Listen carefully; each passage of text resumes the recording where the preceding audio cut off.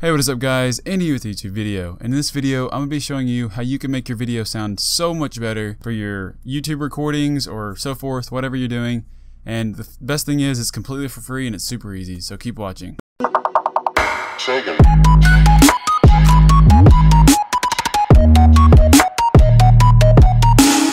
To make sure that you never miss any of my other videos, if you go ahead and scroll down to where the subscribe button is and click on the little bell beside it, this will activate so that next time I post a video, it'll come up on your phone as a notification and you can go ahead and click on it right from there and watch it straight then.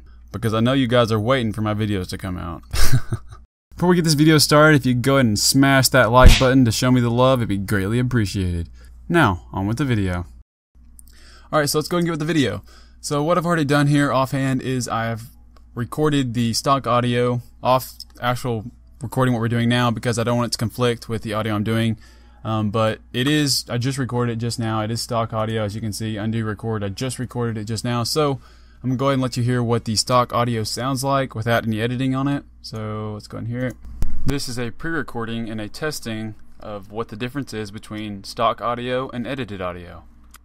Alright, so as you can tell, it sounds kind of grainy. My voice isn't as full and it just isn't there. And it doesn't sound that great compared to, of course, what this audio is now. And the thing about it is it's completely free. This program is Audacity. It's an amazing program. I use it every time I edit any audio I'm doing. And the thing about it is you don't have to have an expensive microphone or anything like that, or some kind of crazy audio editing program to make your video sound better, your audio sound better. Like I'm recording this right now off of a $50 microphone, the Blue Snowball. And my audio sounds better than a lot of people who own a lot more expensive microphones because they don't edit their audio correctly and they probably use some program that's different. But the thing about this is it's completely free and it makes your audio sound fantastic, so why not, right? So it's super fast and easy. So basically let's go ahead and get with this setup here. And what you want to do is you want to go ahead and select your audio, and once you've downloaded Audacity, I will leave a link in the description below. And what you want to do is you want to click on Effect up here, and you can either go to Manage here and check the ones you need, or you can just go ahead and find them through the big list of effects that'll be here. But what I've done is I've chosen the 3 that you'll need, which is equalization, noise reduction, and normalize. I just only have to change pitch there because I like editing with my voice pitch and stuff, just messing around. But what you have here is equalization, noise reduction, and normalize. Those are the 3 things you will need. So once you have this selected here, your audio, you want to click Effect and go to Equalization.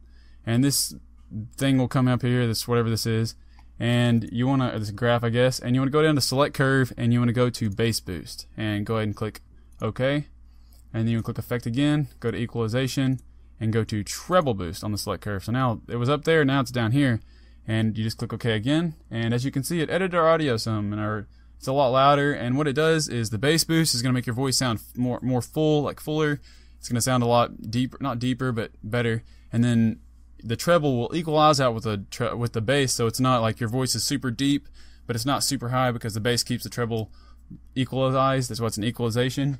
So basically makes your voice sound so much better. That's the first step. The next thing you want to do is you want to click Effect. You want to go down to Normalize and make sure that the check mark for Remove DC is on. Check mark the Normalize Maximum Amplitude to -1 decibel rating, or decibels, my bad. And then make sure that's unchecked on the normalized stereo channels independently. And pretty much after that, you just click OK. And as you can see, it made our audio even louder now. And it just normalized our audio. Of course, we can always turn it down or adjust it when we're editing. And then the last thing you want to do is you want to select the part of the audio. Now, I'm going to go ahead and explain what's going to happen next. Alright, so sometimes when I'm recording my video, it's hot in our room or something, so I'll turn my fan on behind me, and when I'm recording, you can hear a little bit of a hum. And I've noticed it in my audio recordings, and it doesn't sound too pleasant, especially in your videos.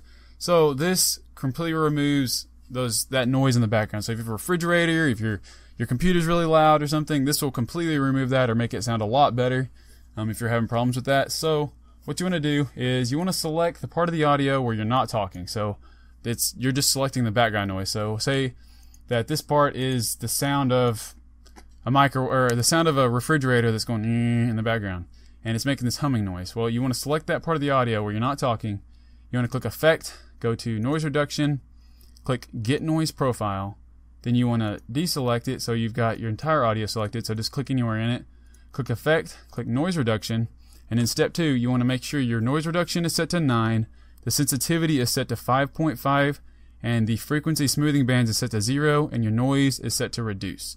And after that, you just click OK, and as you can see in our audio, it has significantly reduced this part. Significantly reduced this part where it was louder, and also these parts where I'm not talking. I think it's a little part at the end where I need to cut off. But and it significantly reduced the parts where I'm not talking, so it basically makes it sound a lot more professional, and like there's not any echo or anything. So I'll go ahead and let you hear what a final version sounds like. This is a pre-recording and a testing of what the difference is between stock audio and edited audio. Now, as you can see, that sounds amazing. Sounds so much better than what it was before, and it literally took maybe 2 or 3 minutes just to edit that little piece there, and you can do that with a whole bunch of your audio, and I do it with all my audio, and it makes it sound a million times better.